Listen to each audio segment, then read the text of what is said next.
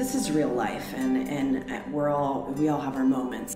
It's hard. It's hard to be a human on this planet right now, and there are many people who are kind of burying their head in the sand and just, going for the zombie thing because it's easier. And one thing that I will say that is my big message right now is the majority of the people on the planet want to live in a generous way. If you can become in any way an inspiration to another human being, that's a victory.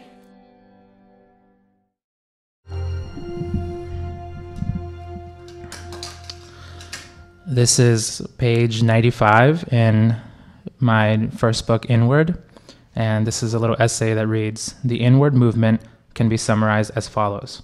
We observe ourselves, we accept what we find without judgment, we let it go, and the actual release causes our transformation. We are already always changing, but when we focus on healing, we can change in the direction of our choosing. These are moments when we intentionally reclaim our power. Every moment we take to know ourselves, we return as someone new. Whatever calms and concentrates the mind causes the purifying release of old burdens that weigh us down. One can be successful with simple inward observation, but when we observe ourselves through proven healing techniques, including different forms of meditation and practices of yoga asanas, among many other things, we ignite the process of change to move at a faster rate. Different techniques reach different levels of the mind. Ultimately, any practice that you feel is challenging but not overwhelming is giving you real results, and is giving you real results is the right one for you at the moment. As we progress, we may take on sharper tools for deeper healing.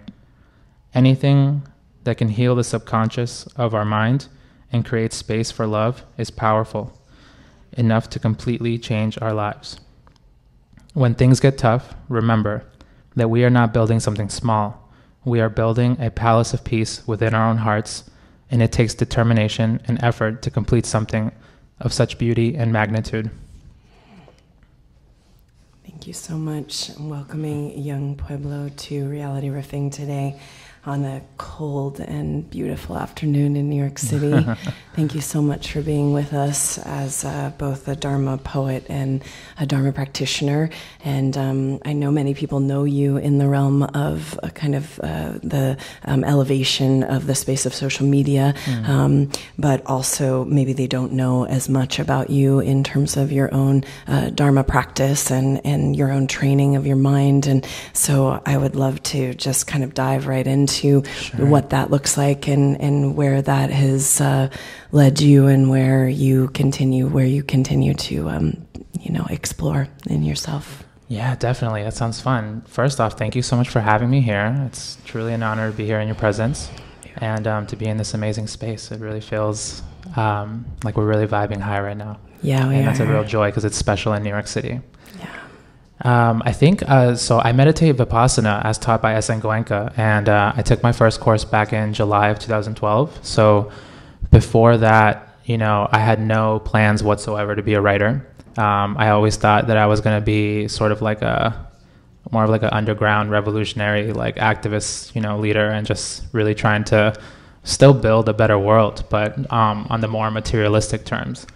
And, I've always been fascinated by liberation. And as because I started activism when I was about 15 years old. Yeah. And, really understood the external facets of that. But then once I started meditating and it just all felt so right, really connecting with that internal dynamic of liberation.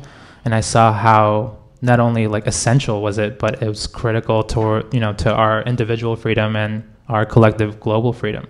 So I felt, there were some things that I understood that I had to share with people to sort of help this growing movement of, because the world's changing, right? Yeah. There's so many movements happening that are trying to improve the world, but an essential part of that is our, personal individual liberation, because we need that to develop that peace in our hearts and our minds to be able to have it flow outward into the world.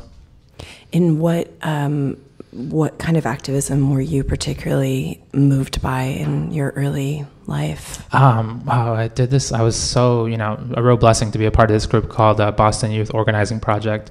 And I got in there when I was 15, and it's sort of a youth-led, adult-supported organization. So the young people were literally, deciding everything about the organization, and the adults would take care of the fiscal side of things.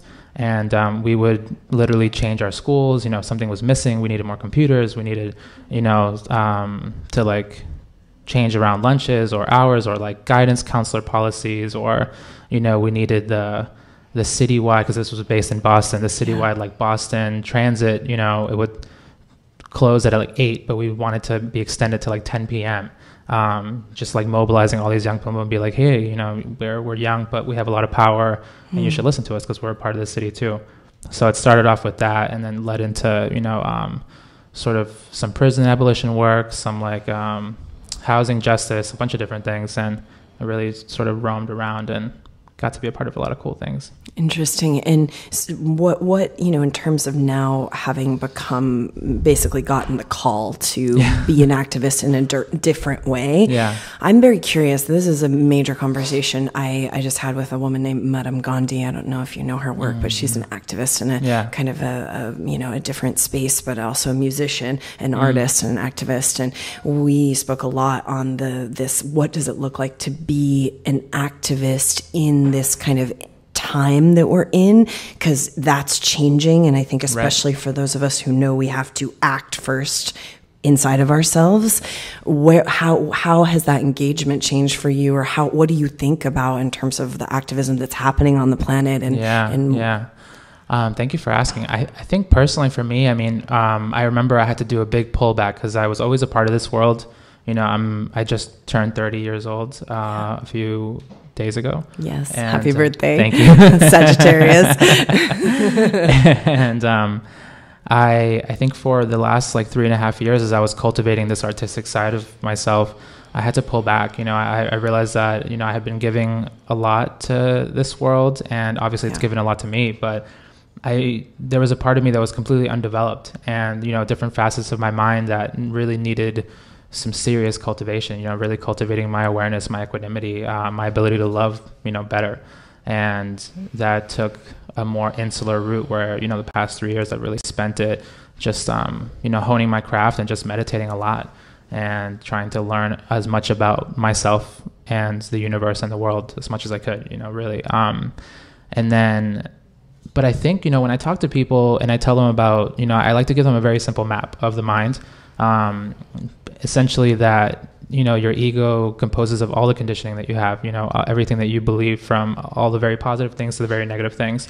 And it's literally like a cloud that revolves around your consciousness. And a lot of our healing work is getting rid of these big knots that are, really tightened up around our ego. And as we release them, there is this clarity, this innate flowing love that just flows outward from our consciousness, because when the mind is pure, it's love. And that love, that purity, is able to energize us so deeply that not only are we able to move more, we're able to have more energy to interact with the world more, to be able to pay more attention to the things that before, when I would hear about a calamity on the other side of the world, I would be like, my heart is literally too full right now. I can't even deal with that. Where when you start healing yourself and releasing all of these different aspects of ego, you have more energy to interact with things in a much more balanced manner, where people might think that detachment is like running away, when actually, no, it's actually, you're going to it, straight to it. And you're able to understand it so deeply that it doesn't cause you misery. So that's why I try to tell people is that, you can be a part of movements and, without that type of exhaustion, or having a better understanding, so that when to pull back, when to go in, what you can really do. And also the most important part I really feel is having a new clarity, so that you can come up with new creative solutions to these old problems that have been hindering us for so long. And I think that's what love really provides, is new answers. Yeah, that's a beautiful way of putting it, because the fresh, there's a term Chogyam Trungpa Rinpoche used, and maybe others, called fresh mind, that just the act of whatever the kind of practices creates the fresh mind and the fresh heart, so that really in this time on the planet, it's not just a possibility, it's a necessity that your generation and the generations younger than you have the kind of ingenious spontaneous resourcefulness, and activism and kind of sovereignty that will basically help to reprogram a world in change and in crisis. Yes, yeah. Absolutely. I think I like to talk about these 100 years that we're in, that started in the year 2000, ended in the year 2100. And we're going to face as a humanity, collectively, the biggest challenges we've ever faced. It's literally going to, reverberate throughout, generations to come. And depending on how we respond to what's happening, can really make for a better world or a worse one. Yeah. And, it's interesting sort of seeing like our collective karma come together and just seeing how we respond to it, what we're doing. But I think having spaces like this, having different movements, having like all of a sudden so many different techniques that have been around for hundreds of years, or thousands of years, they start appearing on a global stage at the same time when humanity is like most hitting its points of crisis. And like all these, we have more tools than ever, and a lot of those tools really work. So it's fantastic. And in that vein, something I like to talk about a lot, because I think and I'm sure you are come into contact with this quite a bit because of your social media presence and also just your interaction with the people who love your work. And in the wellness space and in the kind of space of your teaching. But there's so much kind of spiritual tourism and wellness tourism because of all of these choices. And I wanted, I was very curious about your personal practice, but what do you think about kind of the difference between going deep and going wide? Oh, that's my favorite. I'm so glad you're asking. I think it's definitely absolutely appropriate for, especially if you're starting off, to try different things. Yeah. But eventually you should pick something. Yes. I think if you really want to, just really dig deep within yourself, really hit those deep subconscious layers of the mind, one, the techniques should be giving you results, and it should not only be giving you results, but if you look around you and the people who are practicing, you also see results in them. And, it really meets you where you're at. That's why I sort of point out, like, it should be challenging, but it shouldn't be overwhelming. Yeah. Because some things are just not for some people. But then others, it's like, okay, this feels really right. This is hard for me, but I can, stay here. I can keep going in this practice. But I really advise, and, I learned that from my teacher, Asen Goenka. He says, like, there's so many wonderful techniques out there, but don't just, like, hop from here to there and there. Yeah. Or, like, he uses this analogy of, like, digging a hole. And, you're going to try to get water, but if you just like dig a little hole there, you're never going to get to the water. So I've definitely advised people, find something. And then there might come a time in your life where, like, you go 10, 20 years and then you realize, I need something a little stronger, or something special comes along, for you. I guess, sure. But I think commitment in this process is very important. Yeah.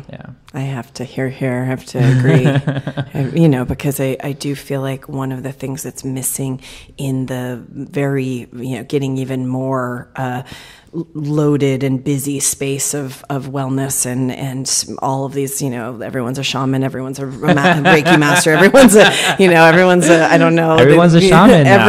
Everyone, which is the truth. I mean, that's the age that we're in. It's not like, in one way, it is the rising of the human kind of birthright and the awakening of that. So in many ways, all of that is very true. And at the same time, you don't actually, at least my experience is that I don't actually meet a lot of kind of true practitioners, which is one of the reasons I wanted you on the show, because I really feel that from you and from your art. Yeah. And I feel that that's really the in my opinion, the kind of role models that we can be in this time is comes from that root. Yeah.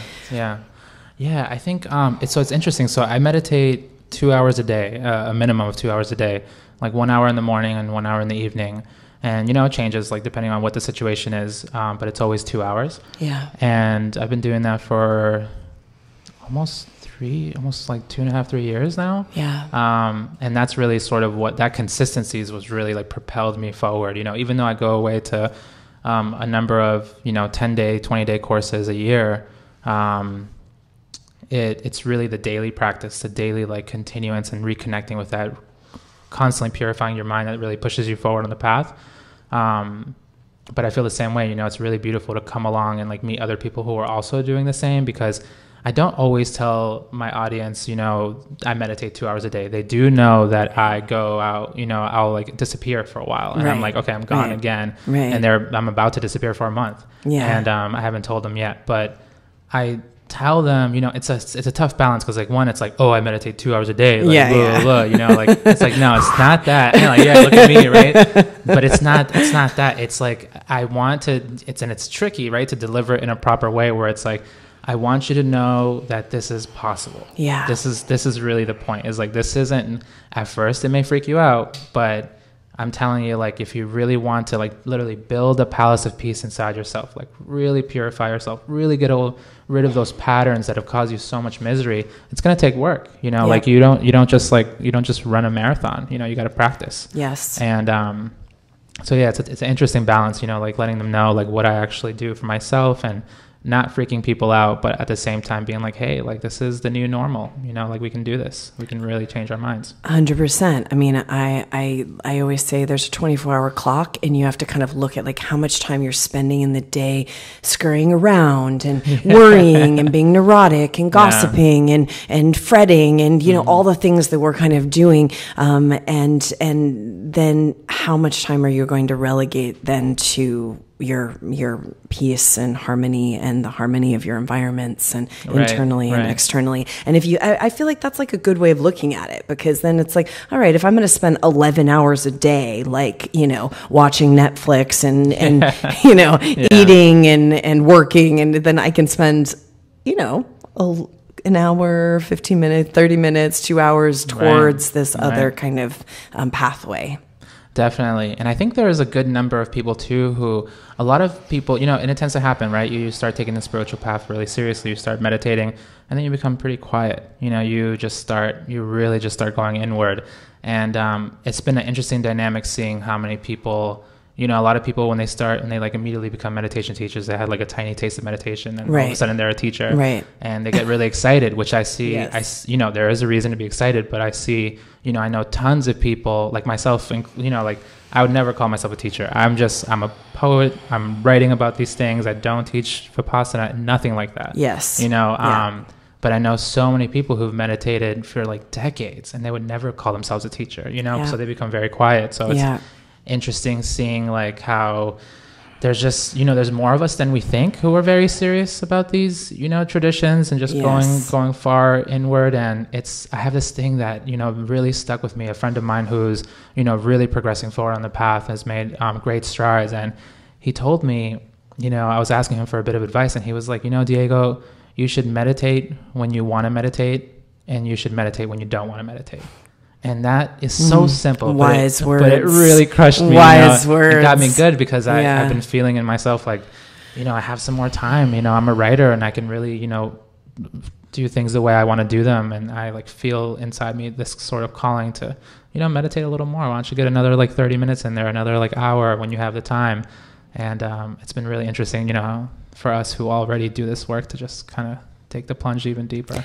It really is. I feel that myself, that there's, there's the business aspect and the demands of kind of what we're being asked to do by what I would call our dharmic kind of, whatever the thing is, the life is asking of us. So there's all of these demands, and I'm sure, people who have children, and, there's so many different demands of us, so to show up in ways that we may want to, or we may not want to, but there's, and in one way, I don't know if this resonates with you, but I'm definitely skirting with the idea of like, what is the difference between the dharmic, meditative, creative space of writing a poem that's going to touch, many, many, many people, or meditating for 15 minutes more, and what, like in that dance, because it is a dance, because on either end of it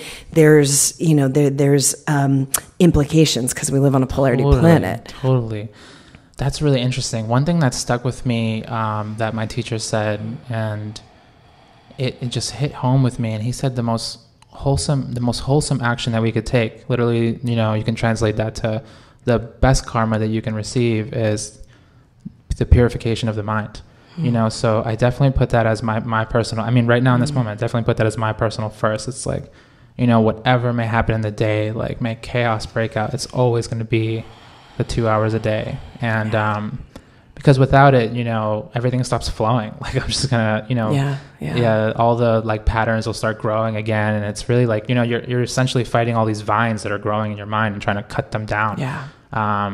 But yeah, I mean, for me, it really comes first. And like, you know, and sometimes, you know, that I won't write for like a week or two, and I just like won't have anything to say. And it's fine. You know, it's sort of like, now that's the challenge, like live with that. What if you never write again? Cool. You know, like, and, but it's been quite a journey. I know personally for me, it's just, it's been an awesome ride trying to balance this and trying to maintain my morality, and also like, you know, understanding that, okay, Young Pueblo has become this like brand and, you know, this huge thing. So how can I do this morally, you know, without harming people, being as fair as possible, being as kind as I can be, and not allowing it to like blow my ego up, you know, or like feeling the times when I'm like, oh, okay, wait, a lot more people recognize me. That's really interesting. That's very different from before. And, you know, sort of feeling that like two-sidedness of things, and then being like, okay, well, now I get to pick which one do I really want to be a part of. Like, well, I actually rather cultivate my non-identity than like, you know, allow my like this idea of Diego and Young Pueblo to continue flourishing, you know, and which has been a very interesting thing. So it's like, while I'm like really going into like, you know, the nothingness of my identity, this like Young Pueblo is like becoming, you know, you have to like talk about yourself in the third person all the time.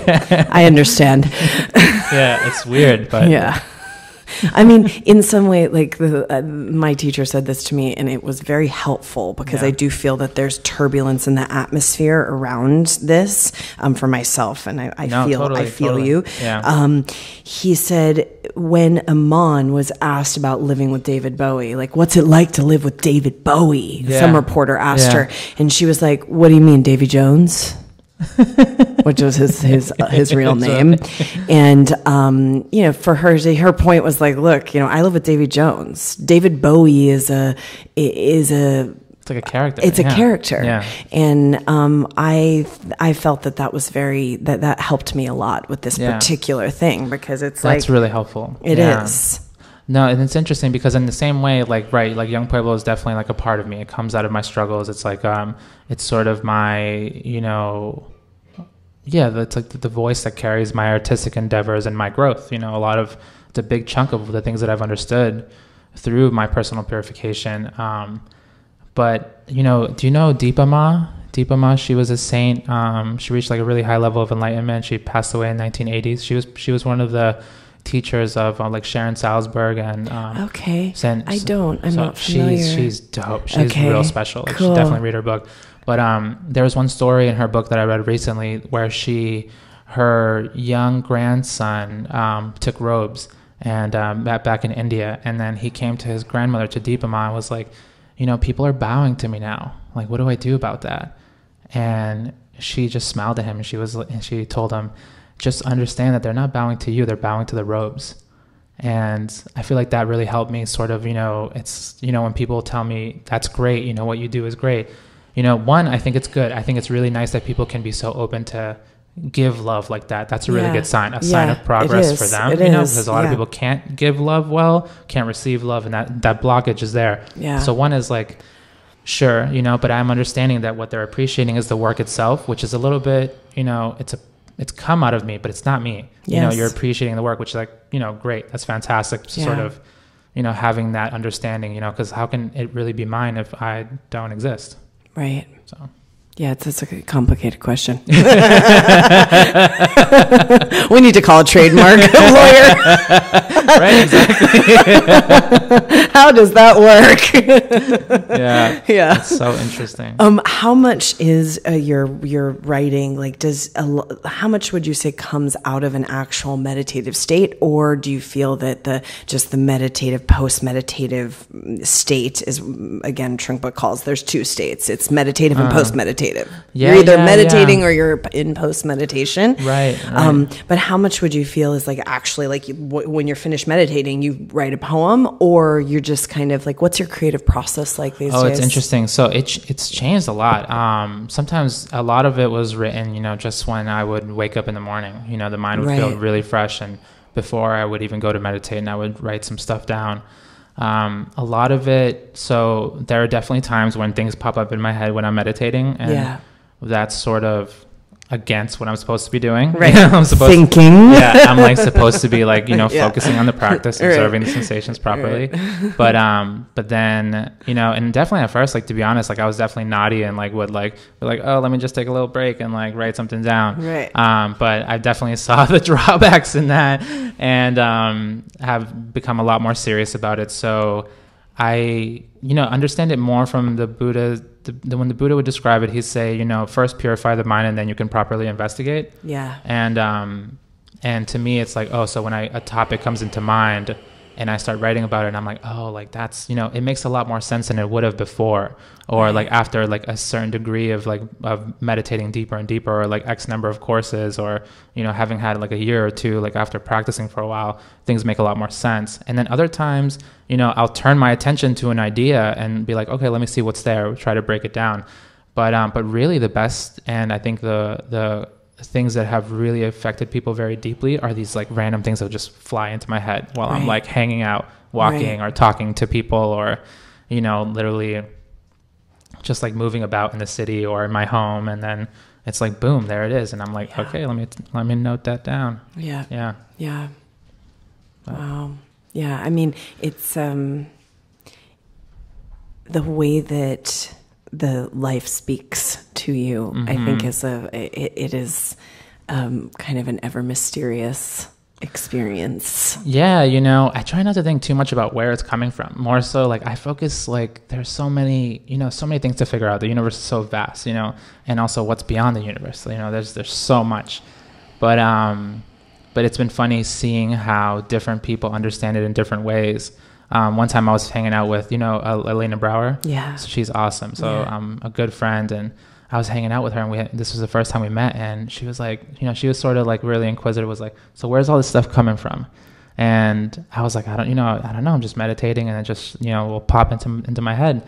And she was like, oh, so it all comes from the Godhead, the Godhead. And that was like her understanding of it. And then other people, similar things where it's like everyone's understanding it from their own perspective. So I'm enjoying sort of, creating a writing that is sort of like universal in its like approach. And it's not like I'm purposely trying to make it non-alienating. So, I don't even use the word like spirituality in my writing, even though it's like it's a very spiritual thing. Right. But I do that so that people can approach it, and, not because like people, when they hear these particular words, like some people will be so deeply turned off by the idea or the word soul or the word like frequency or vibration or, any of these like more terms that are more common. Right. That to me, it was like, oh, let me task myself a difficult, thing to try to just explain these ideas without using these words, or explain, something that people can really develop a deeper understanding of themselves, and without like hearing this terminology that might put them away from it. And it's been quite interesting. So having like all these like psychologists and people who are like marriage family therapists, or people in the world of like sociology or social justice, and they will all look at my writing, and then they'll understand it as their own.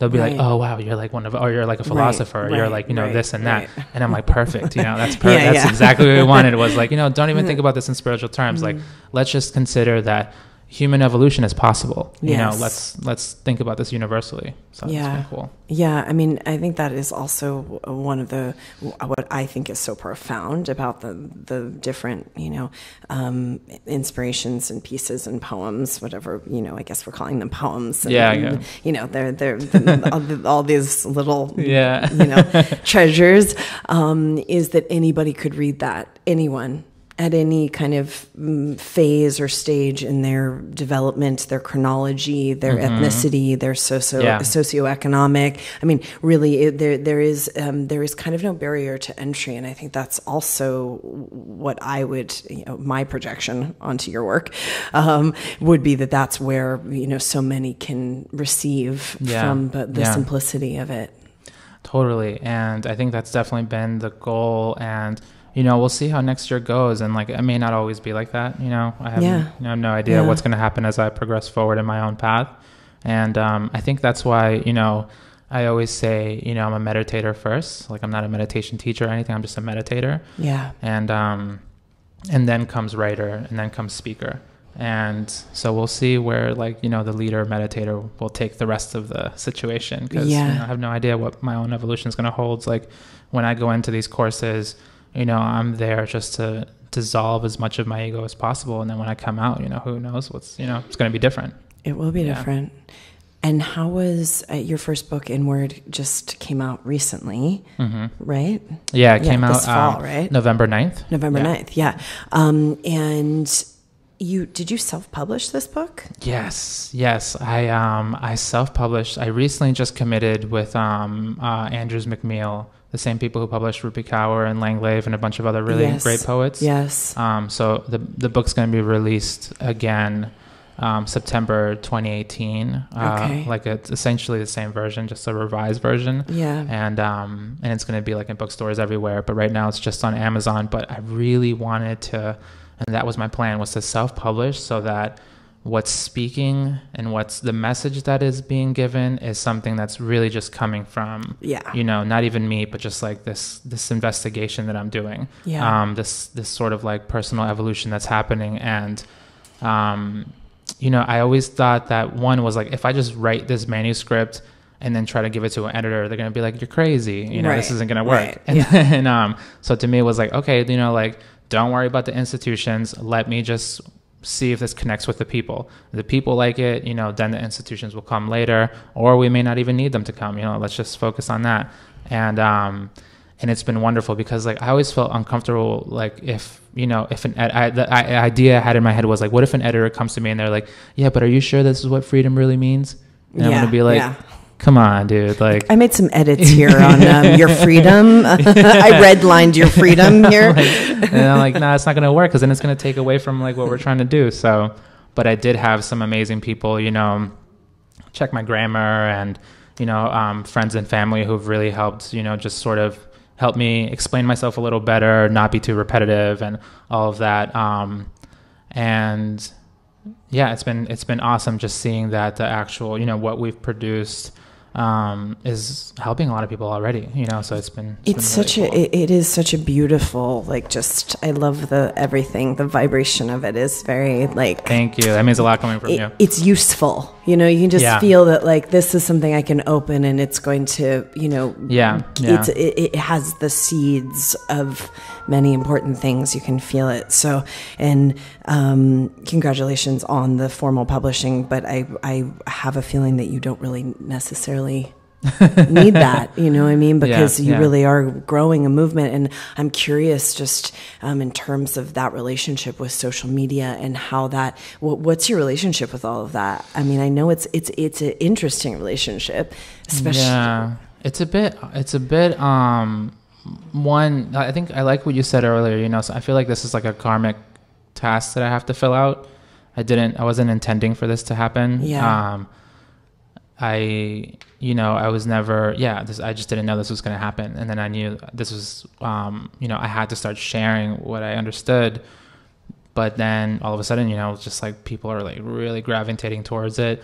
And, I definitely respect that. But it's definitely interesting sort of navigating my own path, and, having to like post daily and really just like constant feed the monster. Yeah. And like constantly connect with people.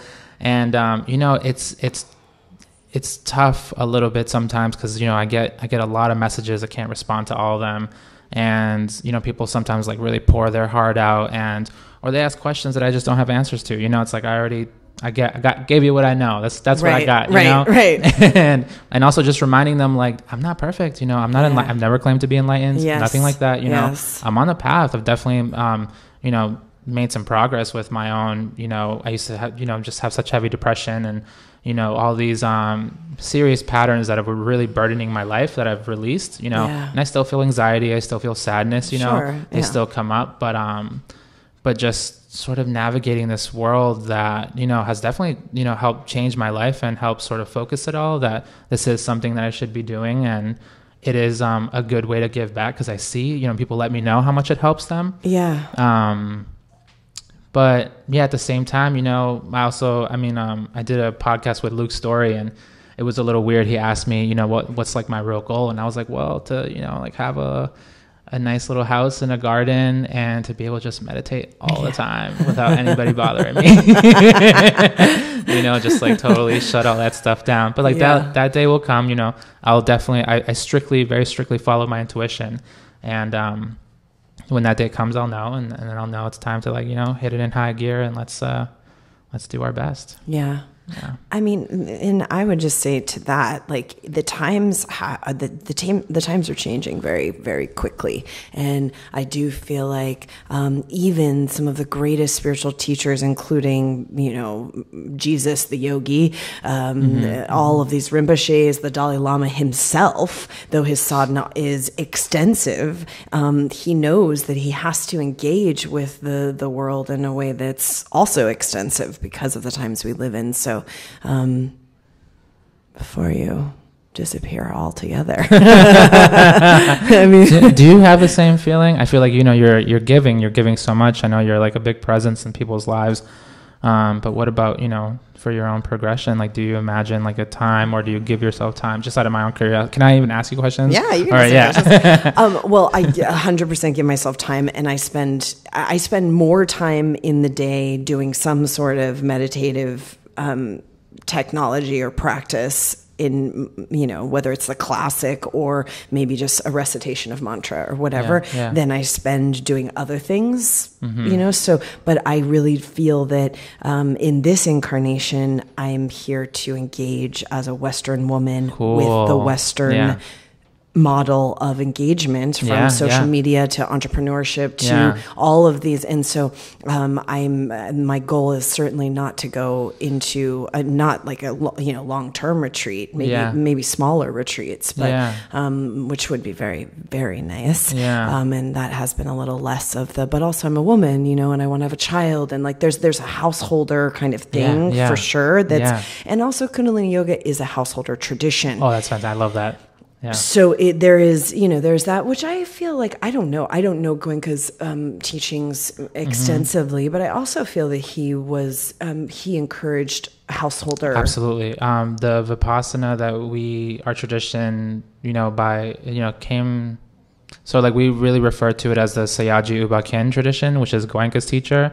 And it's sort of the idea of like these, you know, great householders, and them, you know, sort of opening up this path of enlightenment again, because during the Buddhist time, you know, there was so many householders who entered the different stages of enlightenment, and that was lost for a while, but then it sort of reopened up in Burma, and moving that forward and sort of bringing it in mass to the people. And it's like very encouraged, and it lets you know that sure, like enlightenment is, you know, it's difficult. It's like you have to put in a lot of work.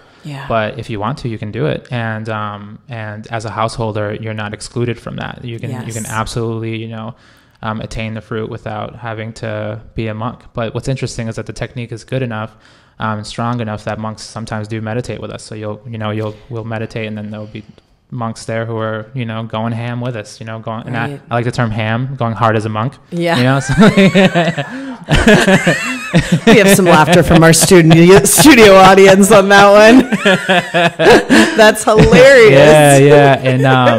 And I love it, you know, and like I'll be going ham in there, just putting in our best. And but yeah, it's definitely a householder tradition, and we're all doing our best. And it's nice to like hear from other people who've been meditating for decades. And I have this one friend of mine who, you know, she has these two little beautiful daughters, and she says whenever she does her evening sits, like her daughters will come and they'll sit with her, and one of her daughters can only sit with her for like 15 minutes and the other one for like 30 minutes, and then, you know, she'll like finish her hour. But it's just so, you know, the beauty in that to me is just magnanimous. It's beautiful to have like a very profound family and to have that deep connection and to be able to give your family members a gift that is priceless. You know, it's like, here, this is for your liberation. Yeah. Not just for like this one life. Like, may it flow with you forward until you're fully liberated.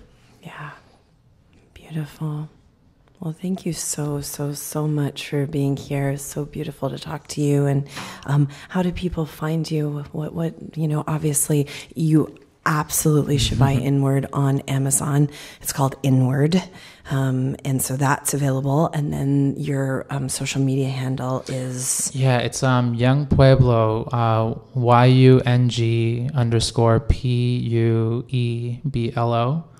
And yeah, I'm on Instagram. I think I'm on Twitter and Facebook too, but you're gonna get the best stuff on Instagram for sure. Yeah, for sure. And how about just the last thing? What poets are your great inspirations? We were at the Nuyorican Poet Cafe last night, and cool. It was just so nice to be there. I've been there in so long, and just felt like you know, I just loved, you know, give a hand for that poet, give a hand for that poet, and I was like, you know, everybody's a poet. You know, it was just so beautiful. So I'm definitely I'm also a poet, and inspired by. I was just inspired last night by that, just the environment of that. But who are you? Who are your inspirations? Your poet inspirations? I think for like for modern classics, I think definitely, you know, he might be. I think he's definitely written poetry, but Herman Hesse. I mean, he just opened the game up for me. You know, when I started reading him, I was like, I couldn't even believe, like, reading Siddhartha, reading Narcissus and Goldman, which I think is his best book. It's just so beautiful that it just blows my mind. And then, you know, like Khalil Gibran's fantastic, so beautiful, classic. And then there's a lot of new poets, you know, that are out there, like Instagram poets that I'm loving, you know, like I love Rupi Kaur, love Lang Lave, and then the up and coming ones like Layla Delia, Liana Naima, Sid Long, my friend Chris Ferreira. So like there's like tons of people who are just really pouring it out. And I also, you know, and not just like the wisdom poetry, but just like poetry of raw emotion. You know, this is my pain. Here it is, you know. Yeah. That's really what they were slamming last night. Some amazing kind of just amazing, you know, slam poetry that is, you know, I wouldn't particularly put it in the like a Dharma poetic space. It's but it's certainly of the you know, the power and the strength of the human spirit. So why wouldn't it be? You know, human resilience. Like you keep living. You know, you keep going. Yes. Yeah. All right, my friend. Yeah, thank you. I'm so glad we're friends now. Much. I know. Yeah. What a pleasure. Yeah, a real joy for me too. Thank you. Thank you. Bless you.